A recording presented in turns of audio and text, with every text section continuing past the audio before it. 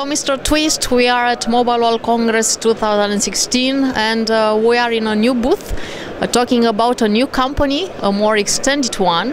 What exactly the new Nokia means? The new Nokia is a company which is built from two very strong companies and now gives the combined company a very good market reach in all of the markets that we work in and an extremely strong portfolio that spans all of the different communication sectors: mobile, fixed, IP, optical, transport networks, applications, analytics, and it opens up the business opportunities for us to a much greater stage, as well as giving us a real powerhouse of innovation behind us to be able to address those different markets. Nokia is known mostly for its consumer segment till now. Are we going to see a more dedicated company to the business sector? The Nokia that you see now is focused on networks and enterprises.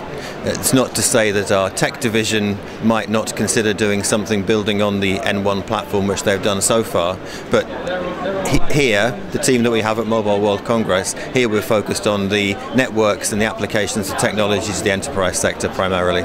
The next step is building on the platform that we have. But we're undergoing some fairly significant changes in the market in terms of technology and the business opportunities, and we are in an extremely strong position to be able to address those. So what I mean by that is we're going through a change in the market where instead of communications working primarily for people, the development is communication between things, the so-called Internet of Things. And the way that we can look at it is for every person there's likely to be somewhere between 10 and 100 connected devices, and that puts very different requirements on the networks. It opens up huge opportunities for different vertical market sectors to be addressed, and with new business opportunities for us and our customers, and new ideas of what people at the end of the chain, the consumers, can actually use from technology. You know, you can imagine a connected car, for example, that tells you where the parking space is free and drives you towards it. A connected car that tells you it's not safe to overtake because there's a car coming quite fast behind that you can't see. A car that tells you to brake because a car in front of you that you can't see has had to brake because there's something in the road. You know, that type of potential opens up business opportunities. It opens up benefits to people in terms of their safety, their security, and so on. We've got 15 different use cases built on this Internet of Things to try and bring it to life. You know, otherwise it's very dry in terms of technology.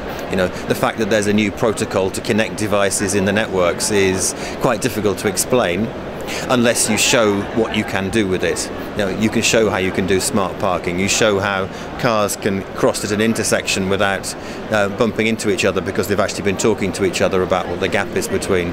You can monitor a network of water pipes and show where the leaks are and identify where you should dig the road up to pick up the leak. All of which are enabled by having these huge numbers of sensors connected.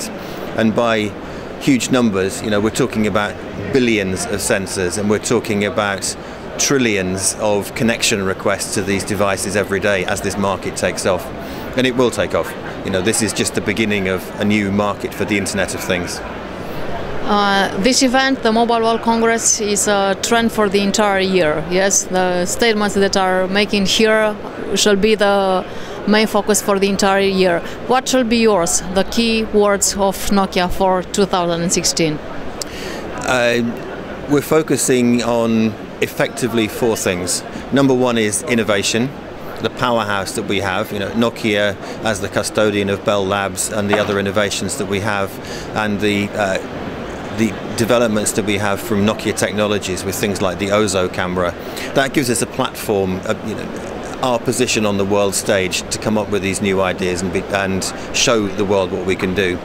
And then in terms of the business opportunities, that's in three things. It's the Internet of Things that I've talked about.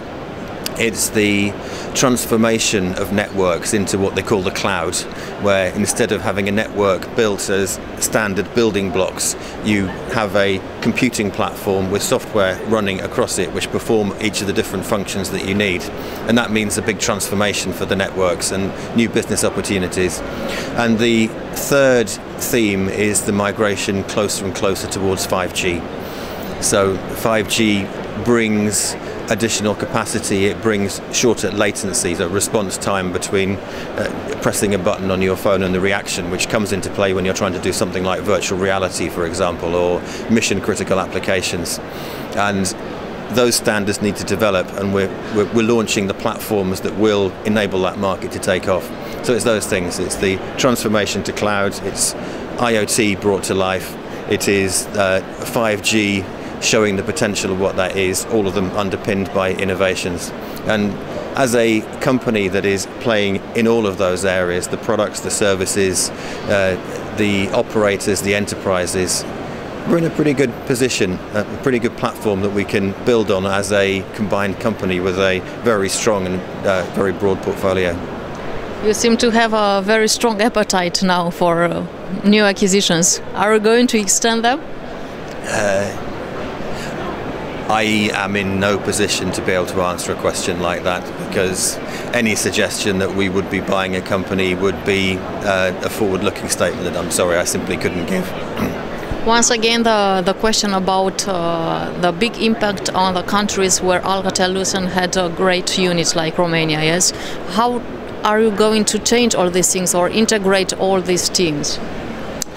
One of the real beauties of the combination of Nokia and Alcatel-Lucent is the comparatively small amount of overlap between the two companies, both in terms of geographical footprint and in terms of the portfolio.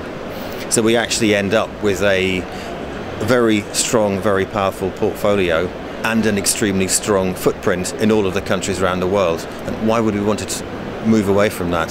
That's the reason that we brought the two companies together. Of course there's going to be transition. You know, you need to, when you bring two companies together, you have overlapping functions that we need to work through. We've talked about the synergy benefits that we expect to come from that, and that will of course mean some organisational changes or whatever that underpin how we bring those two companies together. Bell Labs is a very important asset. It's one of the crown jewels, if you like, from Alcatel-Lucent, with an incredibly powerful history of innovations and first-to-market developments, and they're behind some of the ground-changing developments that we're showcasing here. If you look at the front of our stand, those demonstrations of where we can go with 5G, the Bell Labs team has helped immensely in pulling those together. It's kind of a showcase of their capabilities and what they're bringing to the market. Of course we're going to build on that. What should be your targets for this year, let's say, Nokia as a big company after this acquisition? What do you expect? How do you expect to grow? What are your expectations? I think what we're looking at here, I'm not going to talk about the financials or the growth in the market or the market sector sizes. This is a very rapid integration that we've been through already. You know, the track record of what we've achieved in the last 6 weeks since the acquisition became official in the middle of January is phenomenal. 10,000 leaders appointed already. So this is not about spending a lot of time, how do you merge two organizations together? This is about a very powerful company moving forwards with customers, with building relationships, with extending the portfolio. I mean, we've made 40 launches here around Mobile World Congress. That's a company looking forwards. It is a very big discussion here about the mobile operators who are going to lose something in the game if they are not going to converge with the fixed services. How do you position yourself between this fixed mobile convergence? One of the other benefits is that we have extremely strong fixed access and extremely strong mobile access, and there doesn't necessarily need to be a distinction between the two. If a company can operate fixed, we can work with them. If a company operates only mobile, we can work with them.